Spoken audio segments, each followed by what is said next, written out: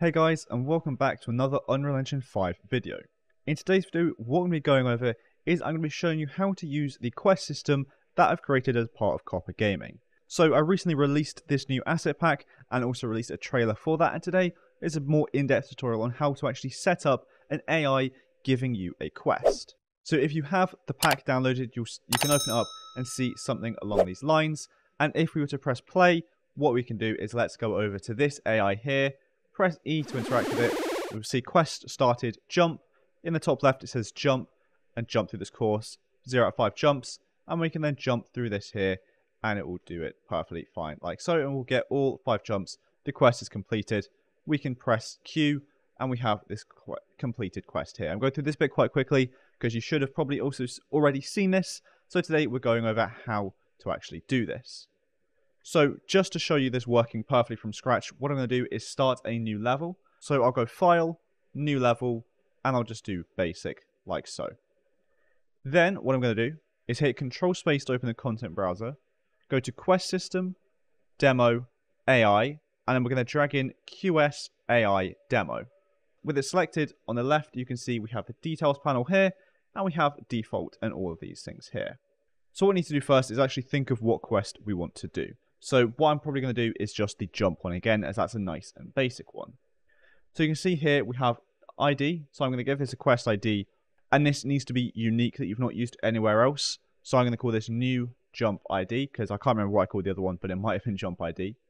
And then we need a name for this. So let's call this how high, jump how high. Description, let's say I need you to jump for me. And then the long description, this is what's going to show up when you open the quest log by pressing Q. So this is where you can then put more detail in here. So in here, for example, I can just say, jump up as high as you can. Not really a long description, but you get the point. And then we have the objective type here, and this is what we actually need to do to complete the quest. So you have Boolean, integer, percentage, float, and custom. Since I want to just see if the player has jumped, I'm not going to do a certain amount of times. I'm just going to do if they have jumped, I'm going to do a Boolean. And then under this here, we have objective completion state. You have the same variable, so bool, int, percentage, and float. And this is essentially what you've just selected. What does it need to do it? So I've got bool.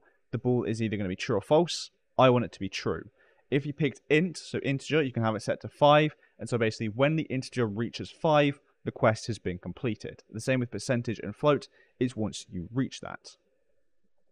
Here you also have less than. So if you tick that, you can then, so if you tick that and for example have integer, set the integer to 5, you can see once it is less than 5, it is true. So for example, you have 10 enemies, you need to kill half of them.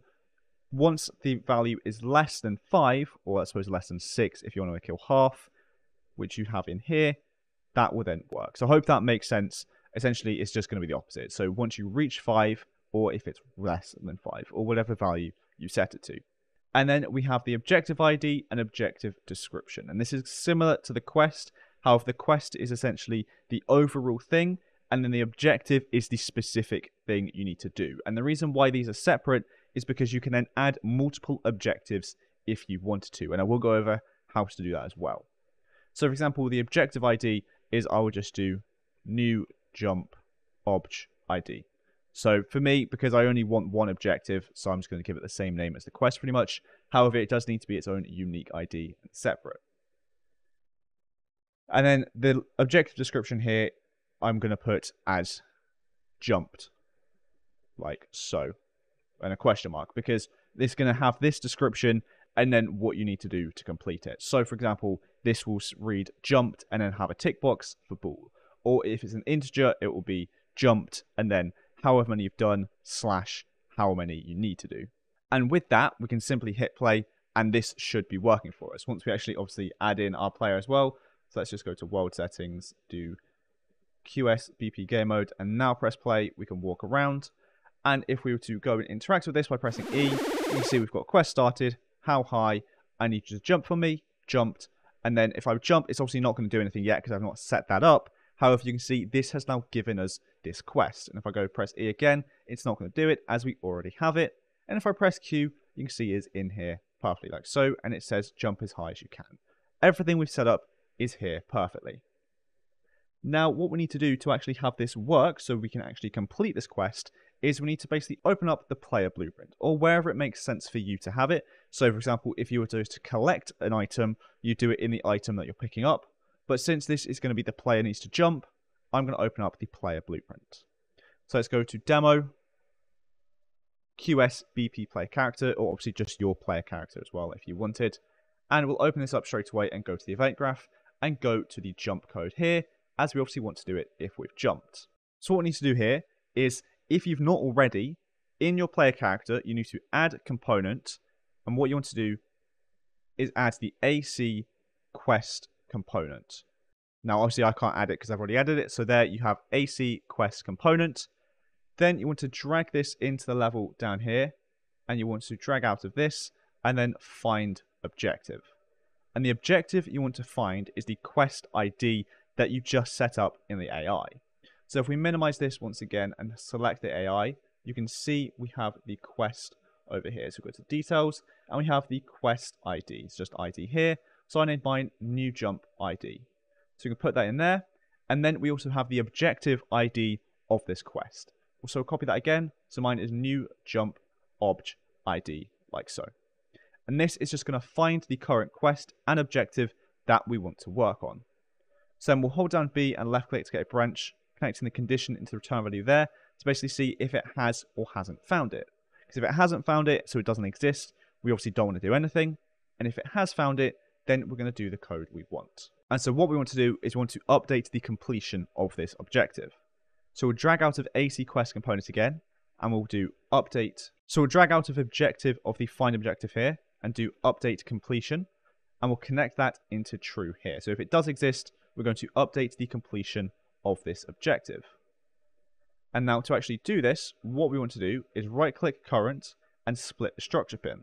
Now I've also set this to be a bool, so we want to use that one here. What we're also going to do is drag out of objective again, and then get objective completion state. And we're going to right click and split the structure pin of that as well. So you can get the current state it is in to then update it. So for example, if you were adding onto an integer, what you can do is then get the integer and increase it here as well. I'll show you some other examples too of how they're made, but we'll go over one here. So this is a boolean that we want to do. So what I'm going to do is just, I could set it to true there by just ticking it, or what I could do is just get this value and invert it. So we can do a not boolean like so and plug it in there. The only reason I'm doing that is just simply because I want to show you how to have it from the current completion to an updated completion as well, because obviously just for this boolean you could just tick it.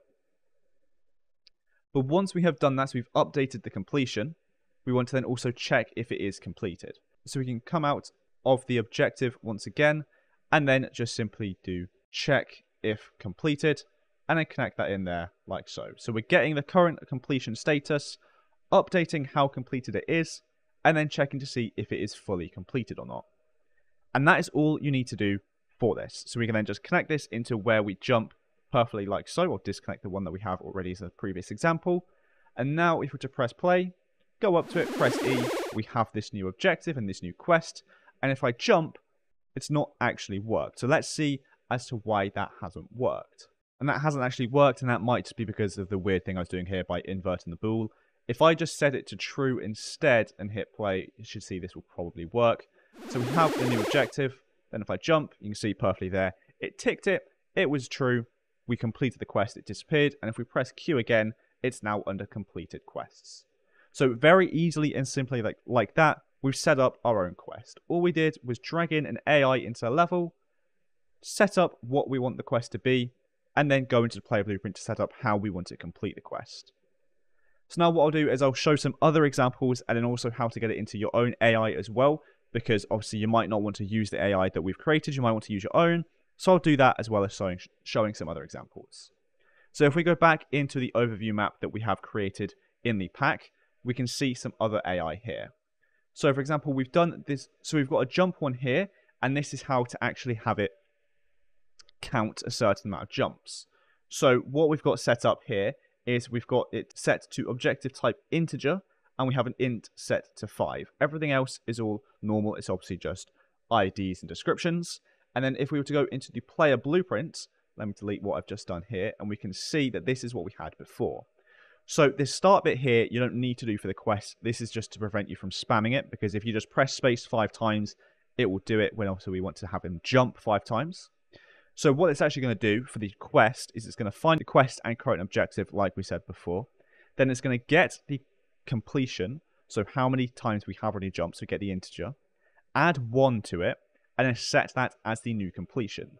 Then check if it's completed. And obviously if it's not completed, nothing will happen. And if it is, so this is equal to 5, then it's going to complete it. So that's how you can do it for having an integer be increasing. If we go to this AI over here, this is just a Boolean, so that's kind of the one we've just set up.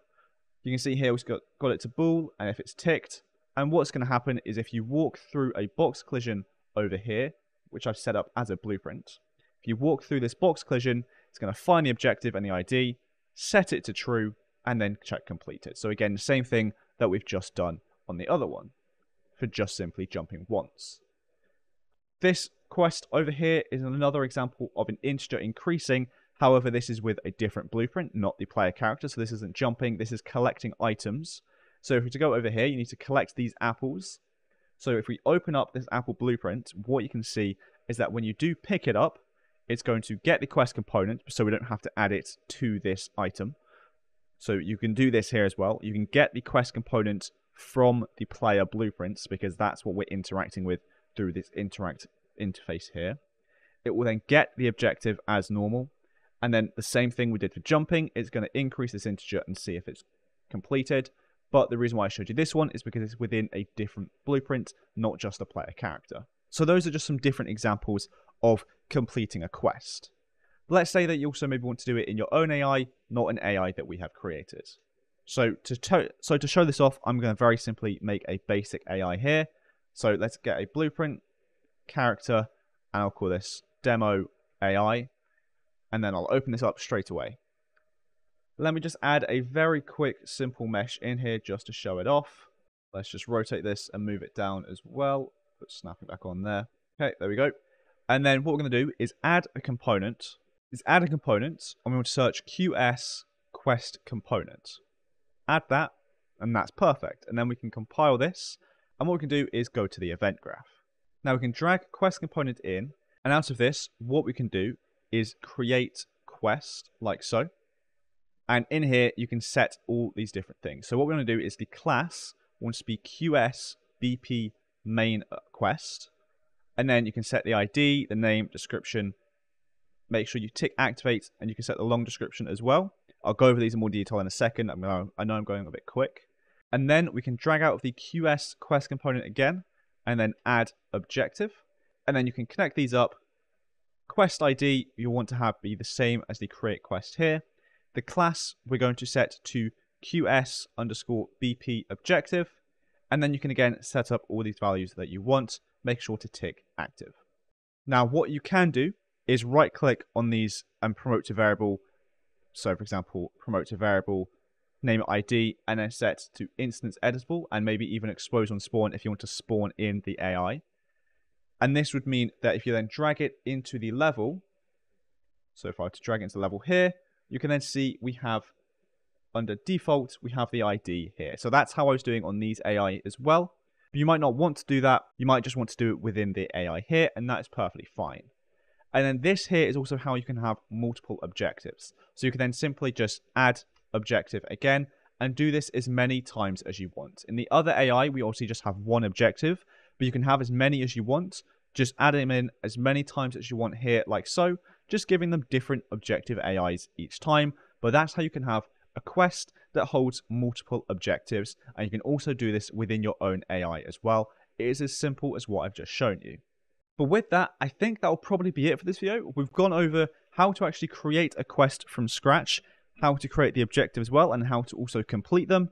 And I've also shown you how to do this within your own AI, and also how to add multiple objectives to the same quest. As I've gone over in the preview video and the kind of the trailer for this quest, you can also have multiple quests active at once. You have the quest log. You have all these different options, which I obviously again cover in more detail in that video. There'll be a link in the description down below to this asset pack if you'd like to use it. It's very simple, very easy to use, and of course we're always there to help in the Discord as well if you have any additional questions or queries on how to set up your own quest system like this. But thank you so much for watching this video. I hope you enjoyed it and hope you found it helpful. And if you did, please do make sure to like and subscribe down below. So thanks so much for watching, and I'll see you in the next one.